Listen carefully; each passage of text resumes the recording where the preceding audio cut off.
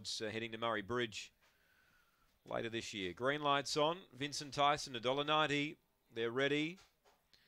Away, Vincent Tyson, fair away. Speed, Megalomaniac tried to cut down. Vincent Tyson bullocks through now, though, and gets away. Megalomaniac 3 lengths away, second.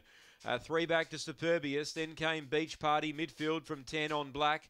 Then scraped the paint, Midnight Patrol, and there's one tailed off. That's Regis Miss. But Vincent Tyson's off and gone. It's going to win by about 7. Megalomaniac, another good run, second. Third, Superbius. Beach Party got 4th from Scrape the Paint. Next in 10 on Black, then Midnight Patrol. Right out the back, Regis Miss last in 23.08 the run.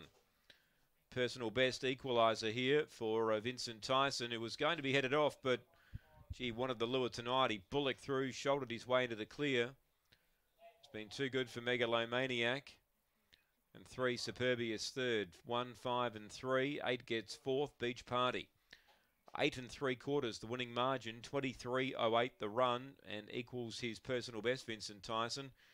He was quick to shove up on the inside down the back. He wasn't going to give away the rail tonight, and he's been too good. 5-second Megalomaniac, another good run by her. She's going to win one soon.